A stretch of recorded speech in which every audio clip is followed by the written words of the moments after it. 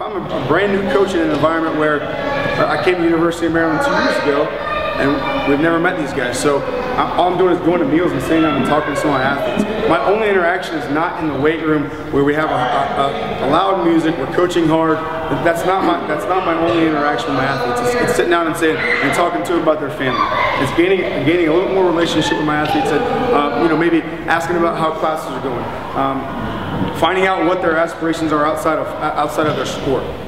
Really gaining. That's going to gain more trust. That's going to earn you more trust from your athlete and be able to provide great feedback, honest feedback, than any other training session you can go through as a coach.